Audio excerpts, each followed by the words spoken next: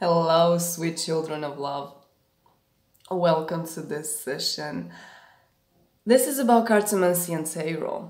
And what is exactly tarot? Well, obviously, tarot is a form of cartomancy. Cartomancy in itself literally refers to cards. You have it in the name, cartomancy. It's an art of reading the cards, divination. As you may or may not know, divination has many forms, it's not just cartomancy. Some people do confuse divination with cartomancy, but it is far more than that. You can divine in runes, in stones, in bones, in anything. You can, coffee reading, in the coffee cup after you've drank, or even in anything, in sand, in just anything.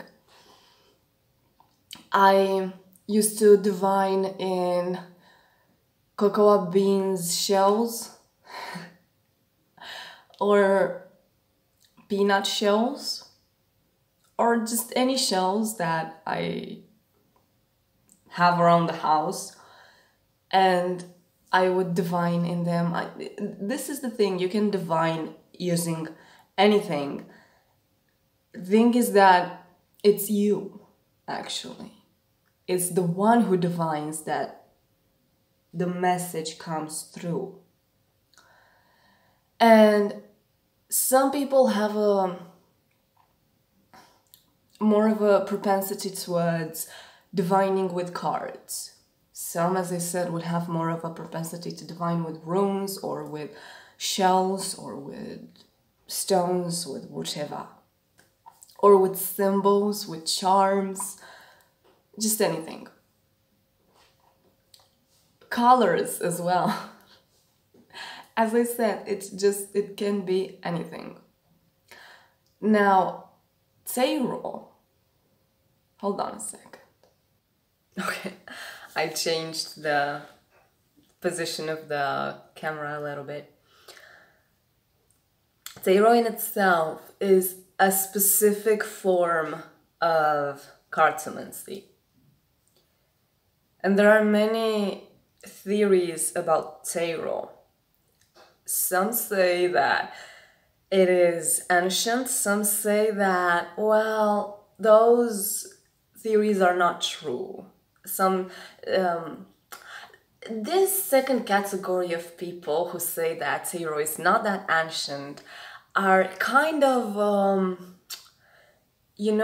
kind of like those people who want to debunk the conspiracy theories. You know what I mean? Tarot in itself is ancient. Obviously, its ancient form is not as the present one, because look at astrology as well. Astrology is ancient. It's more than ancient. But the way the ancients perceived astrology is very much different from the nowadays astrology. Each spiritual art evolves with the evolution of the human consciousness. Hopefully evolution, because considering the way most people are nowadays, it doesn't look like an evolution, but I'm talking about the ones who really evolve. Okay. And there were people who said that there was an Egyptian form of tarot. Had they named it tarot or not, like literally this very word tarot, we do not know. But I can tell you for sure that there was cartomancy. If we're talking about strictly tarot, if there was a tarot, it wasn't like the nowadays one, as I said, that's for sure. The nowadays tarot is very much based on Kabbalah. And what is Kabbalah? Kabbalah is a Jewish type of mysticism. How old is Kabbalah is debatable. It's another debatable topic. And truth is, with most of the spiritual beliefs, the mystic sects, to call them so, Hermeticism, or just any type of spiritual branch, it's very hard to say how old that is and to truly pinpoint a specific moment in human history as a starting point for that. It's enough to say they are old. And this is about human history as well. Human history is far longer than what you've been taught in history books. Those myths of the old age, they are for real. And Kabbalah has a central theme, should I say, to it, called the Tree of Life. And I spoke in an earlier session of Tarot teachings about the Tree of Life. It is found in the playlist about Tarot on my channel on YouTube. You can find it there. It might be the video prior to this. So this Tree of Life is a geometric structure. Note, it is not to be confused with the Norse Tree of Life. We're talking about Hebrew mysticism here. The Norse Tree of Life is literally depicted as a tree, as you can see here. The Kabbalistic Tree of Life is just a geometric structure with nodes, like depicted like circles, and there are 10 circles, and they are connected to one another. As I said, if you want to learn more about this Tree of Life, watch that video. The purpose of the Tree of Life is to depict how the world, the manifested world, got to be created from the most pure essence of the divine, which is the upmost point in the Tree of Life. And the manifested world of this planet, which is called kingdom in that Tree of Life, is the lowermost point in that Tree of Life. So between them, there are some nodes and some trajectories of energy.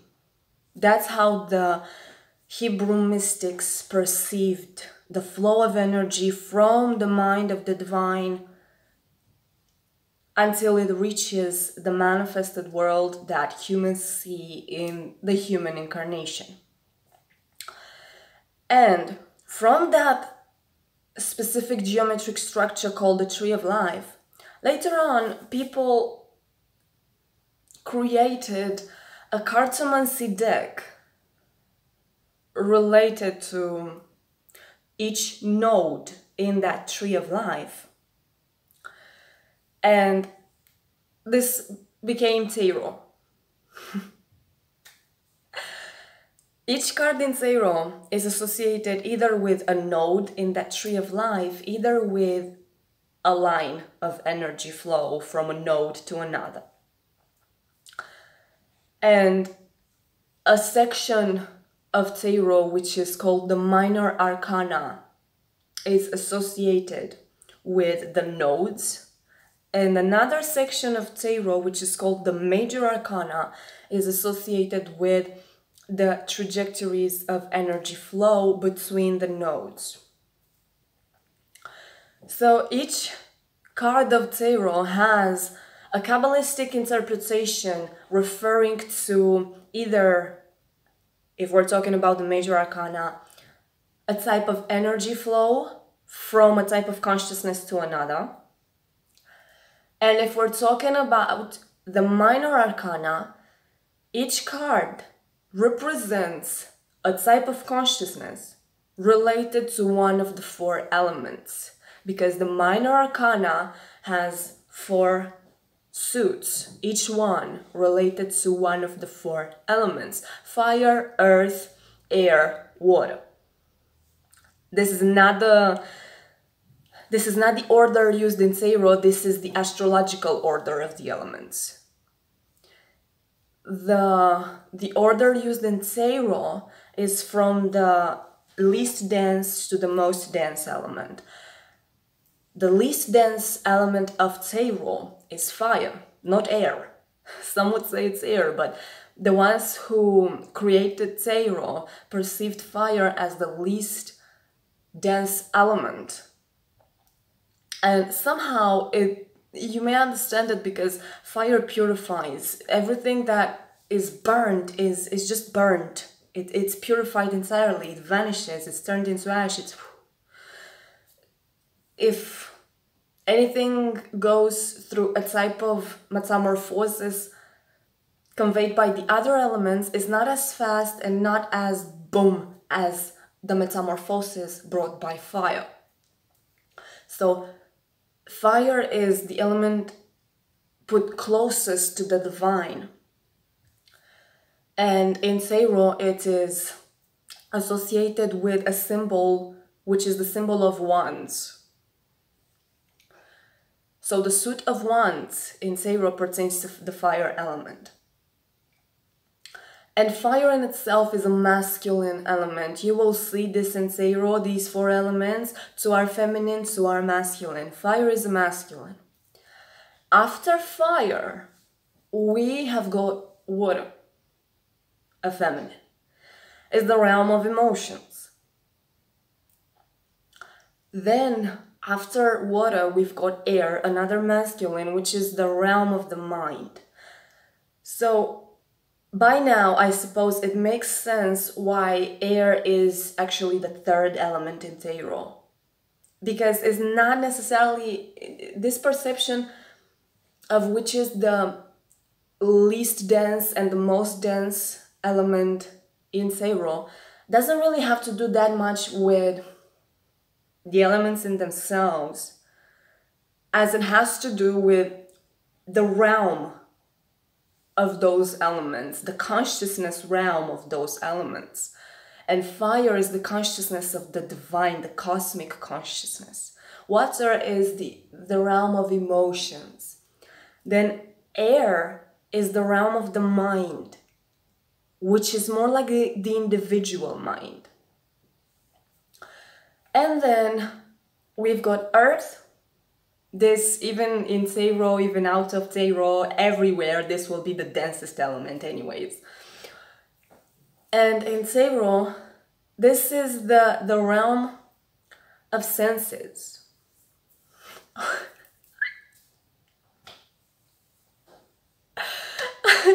It is even depicted by pentacles, you know. As coins, they are depicted as coins called pentacles. The water element is depicted as cups, because you can pour in them. And the air element is depicted as swords, because, like, imagine a sword, like, it moves like air.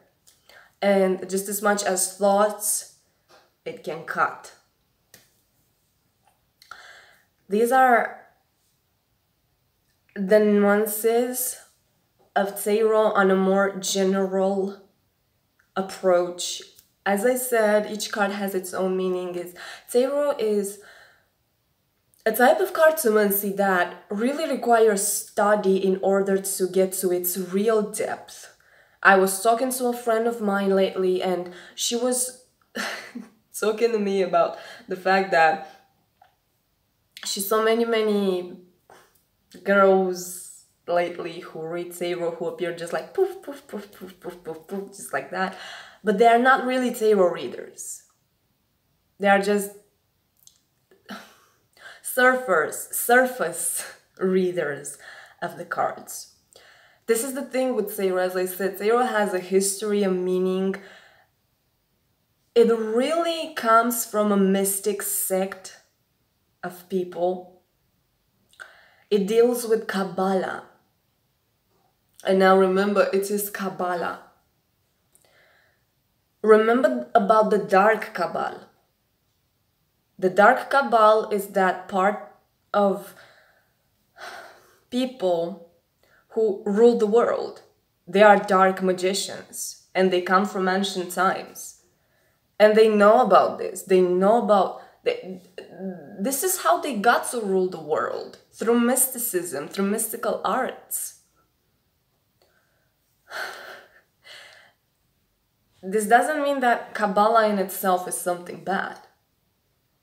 It's just the fact that there is a dark Kabbalah. A dark sect of people who follow a Kabbalistic approach to understanding life in the many forms of life. Beside this Kabbalistic perception of the tree of life and the association with it, Tarot also has astrological associations, seasonal associations, and it brings forth archetypes. The major arcana is in itself a very vast portrait of many archetypes. And another association of the major arcana is with the Hebrew alphabet. As I said, in the major arcana, the cards are associated with the trajectory of energy flow in the tree of life. But beside this, they are also associated with a letter in the Hebrew alphabet. There are 22 cards in the major arcana and there are 22 cards in 22 letters in the Hebrew alphabet. And each letter of the Hebrew alphabet had a spiritual meaning. For example, Aleph, you might have heard about this. Aleph or Aleph, or depends how you read it. A-L-E-P-H. Aleph. The first letter of the Hebrew alphabet, which actually... thing is that the Hebrew alphabet was later turned into Phoenician, and from Phoenician it was turned into the Greek alphabet. The Greek alphabet was borrowed by the Latins, and then the Latin alphabet is the alphabet of the most languages nowadays in the West. And this is where it comes from. So literally Aleph is the ancestor of A, the first letter. And the way Aleph was written was entirely different. The Hebrew alphabet is not like the Latin with A like that. It's different. And again, it is something to study. Just to give you an insight, Aleph is probably the most symbolistic of the letters. I was intending to talk about it, to give you an example about it, but it has a vast meaning. So coming back to what I was saying, tarot is a realm of study actually. Because everything in it is hyper symbolistic. Even when you look at the cards, especially the Rider-Waite-Smith tarot, you will find a lot of meanings, and each time you look at the cards, you will find another meaning if you look with this symbolistical approach. For example, if you look at the Fool card, you will see a feather on the wreath he wears, the character wears. But something that very few people notice is that on the little bag he carries, there is also a bird depicted. So it's as I said, there are many meanings, many meanings. And again, that feather, for example, appears in other cards. It's the very same feather. and very few people notice it. There are many subtleties. So it is something of dedication. Yes, obviously you can read tarot intuitively. This is actually the basis of divination. You cannot be someone who divines without that. That is the basis of divination. When I started tarot, I did not know all that I know today about tarot, but I was reading intuitively. And many times I was getting it. But after understanding the nuances of tarot, the thing is that I am more drawn to teachings anyways. Depends on my mood. So essentially tarot is a very packed up type of cartomancy deck. You yourself can have your own cartomancy deck.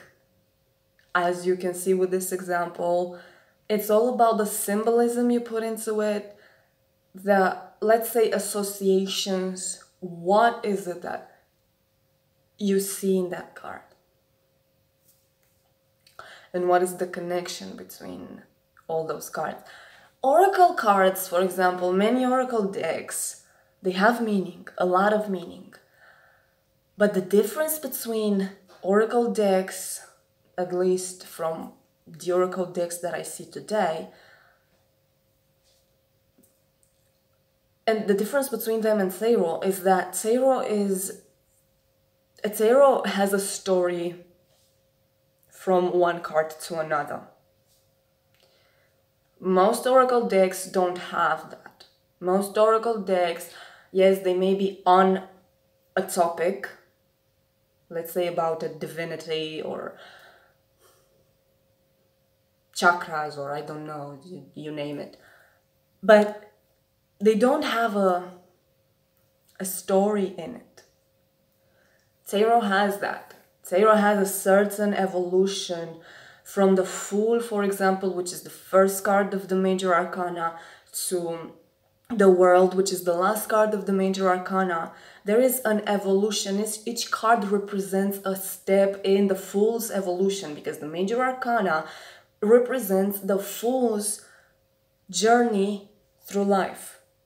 And when the Fool reaches the last step, which is the World, well, the name says it, it's the World, it's done, it's the last card. And then this is a cycle which ended, lessons have been learned, things are renewed, and another cycle may start with the Fool again, which is the 0 card.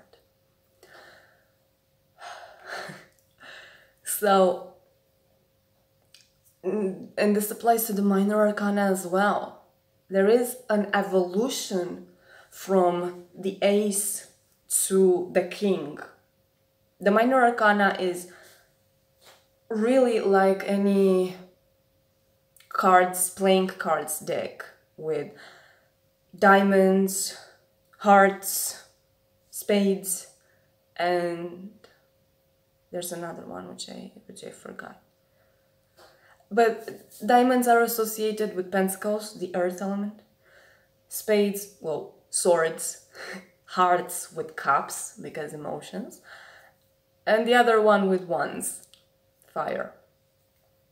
And you can even use a playing cards deck to divine. It's, as I said, all about what you see in it.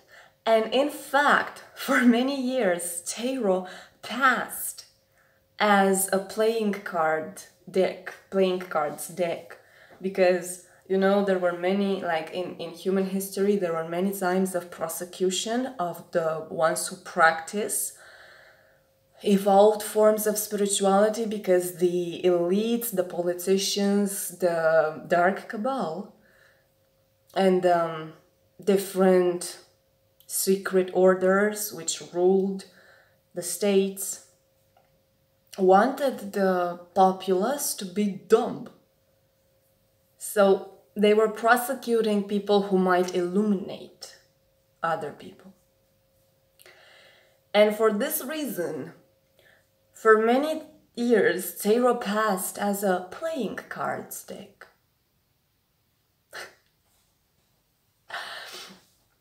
And the term tarot actually comes from, it is said, it is not for sure, but it is said that it comes from the Italian term tarocchi. Personally, I find it sounds very nice. It sounds very, very nice to me. And this talks a lot about humans. So this is brief or less brief history of tarot. Thing is that there are many debates about the history of tarot. Some say that, as I said in the beginning, some say that it is more modern, some say that it is ancient, some say blah blah blah. Who cares? Essentially, who cares? I gave you the example with astrology. Obviously, the history of tarot was not as properly kept as the history of astrology because of persecution.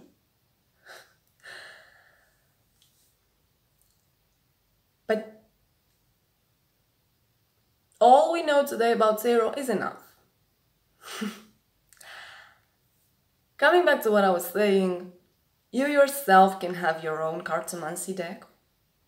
Feel free, feel inspired to create one. Feel free to use it, to sell it as well. And please do tell me how the session about the history of tarot was like.